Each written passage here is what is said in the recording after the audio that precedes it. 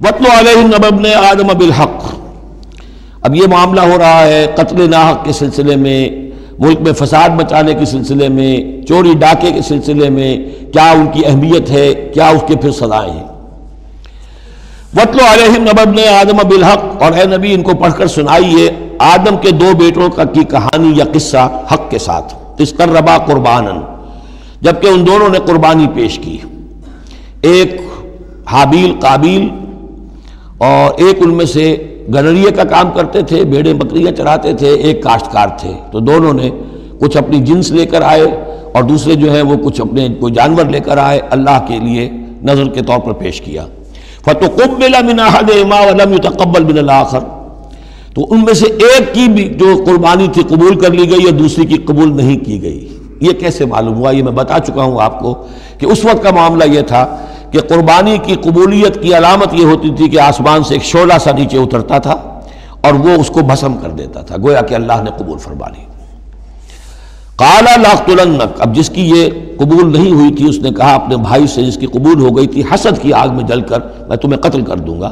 قَالَ إِنَّمَا يَتَقَبَّلُ اللَّهُ مِنَ الْمُتَّقِينَ، انہوں نے کہا بھائی جان اس میں میرا کیا قصور ہے، یہ تو اللہ تعالیٰ کا قاعدہ ہے، قانون ہے، وہ صرف متقیوں ہی سے قبول کرتا ہے۔ لَئِن بَسَطْتَ إِلَيَّ يَدَكَ لِتَقْتُلَنِي، اگر آپ اپنا ہاتھ بڑھائیں گے مجھ پر، چلائیں گے مجھے قتل کرنے کے لیے، مَا أَنَا بِبَاسِطٍ يَدِيَ إِلَيْكَ لِأَقْتُلَكَ، تو بھی میں اپنا ہاتھ نہیں چلاؤں گا، نہیں بڑھاؤں گا کہ آپ کو قتل کروں، یعنی یہ ایک طرفہ قتل ہوگا آپ کا۔ انی اخاف اللہ رب العالمین، مجھے تو اللہ کا خوف ہے جو تمام جہانوں کا پروردگار ہے۔ انی ارید ان تبوء باسمی و اسمک، اور پھر میں چاہتا ہوں کہ اگر آپ مجھے قتل کر ہی دیں، اس انتہا تک پہنچ ہی جائیں، تو آپ اپنے گناہ کا بھی بوجھ اپنے سر لیں، میرے گناہ کا بھی بوجھ لیں۔ جو ناحق مقتول ہے اس کے تو گویا کہ تمام گناہ اس قاتل نے اپنے سر پر لے لیے، تو میرے تو گھاٹے کا سودا نہیں ہے۔ What do I stand to lose؟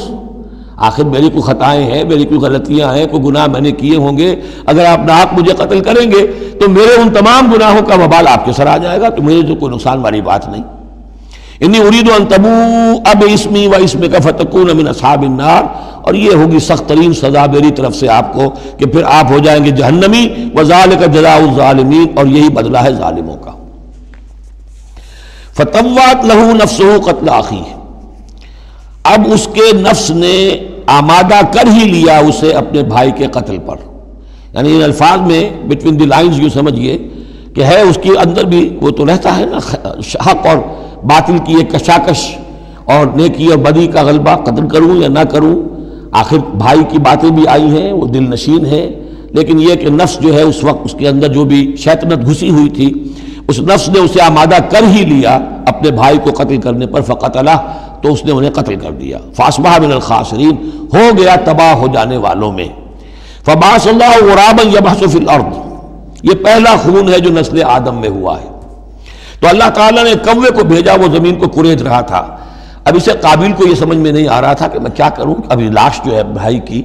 اس کو کیسے ڈسپوز آف کروں، تو اللہ تعالیٰ نے ایک کوے کو بھیج دیا، وہ زمین میں جیسے آپ کو معلوم ہے چونچے مارتا ہے، اس میں سے کچھ دانے نکالتا ہے، وہ دیکھا، یبحث فی الارض لیریہ، تاکہ اللہ اسے دکھا دے کیف یواری سوءۃ اخی، کہ اپنے بھائی کی لاش کو کیسے چھپائے۔ قال یا ویلتی عجزت ان اکون مثل ھذا الغراب، اس نے کہا ہائے میری شامت،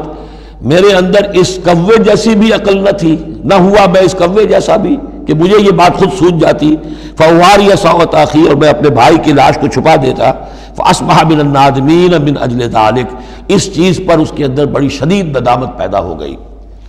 کتبنا علی بنی اسرائیل، اجل ذالک دونوں طرف لگتا ہے، من اجل ذالک کتبنا علی بنی اسرائیل، اور ہم نے اسی بنا پر بنی اسرائیل پر یہ بات لکھ دی تھی، قتل ناحق ہم نے تورات میں لکھ دیا تھا کہ یہ اتنی بری شے ہے کسی ایک انسان کا قتل کرنا بھی۔ کتبنا علی بنی اسرائیل انہ من قتل نفسا بغیر نفس و فساد فی الارض، اگر کسی نے کسی انسان کو قتل کیا بغیر کسی قتل کے قصاص میں، بغیر نفس، ہاں کسی نے قتل کیا، قتل کے جواب میں قتل کیا جائے تو یہ قتل ناحق نہیں ہے، یہ تو پھر قصاص کا قتل ہے۔ اور فساد فی الارض، یا کوئی شخص زمین میں فساد مچا رہا ہے اس میں اس کو قتل کیا جائے، یعنی کوئی قصوروار ہے، مجرم ہے، اس کو سزا دینے میں قتل کیا جائے تو بات اور ہے،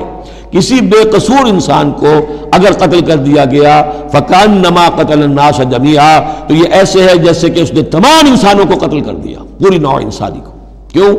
کہ تمدن کی جڑ کٹ گئی. احترام جان، احترام مال، یہ بنیاد ہے تمدن کی. ومن احیاہا، اور جس نے ایک انسان کی جان بچا لی، فکانما احیا الناس جمیعا، تو گویا کہ اس نے پوری نوع انسانی کو بچا لیا. وَلَقَدْ جَاءَتْهُمْ رُسُلُنَا بِالْبَيِّنَاتِ، ان کے پاس ہمارے رسول آئے تھے واضح نشانیاں اور تعلیمات لے کر. ثُمَّ إِنَّ كَثِيرًا مِّنْهُمْ بَعْدَ ذَلِكَ فِي الْأَرْضِ لَمُسْرِفُونَ، لیکن اس کے بعد بھی ان میں سے بہت سے لوگ ہیں کہ جو زمین میں اسراف اور فساد اور دسترازی کرتے پھر رہے ہیں.